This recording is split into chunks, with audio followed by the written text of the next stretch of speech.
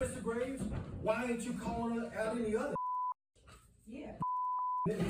It's this video that has some South-Doyle students calling out school leaders. He said it the first time and bam, we were on him. 16-year-old Hero Lawson says she pulled out her phone to record her chemistry teacher, who she says repeatedly used a racial slur in class. The words in the English language, you can say it. Then use the word again in front of another adult.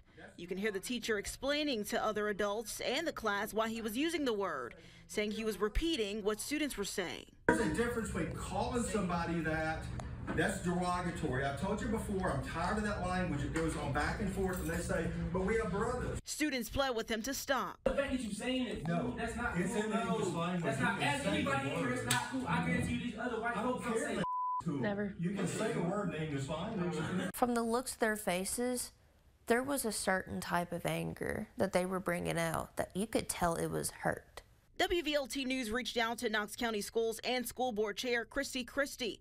In a statement, both only confirming an employee is on administrative leave, pending an investigation, and that, quote, Knox County Schools does not tolerate any instances of racism. Some parents call this unacceptable and inappropriate. And these are our children, you know, from the time they're in kindergarten to the time they graduate high school. We entrust what really is complete strangers to help our children become the best they can be. While KCS investigates, Lawson says she just wants one thing. I would like for my classmates to receive an apology from this man. In Knoxville, Gwendolyn Ducree, WVLT News.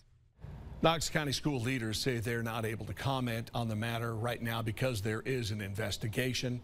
We have asked for the teacher's employment record, and we will follow up on this story for you.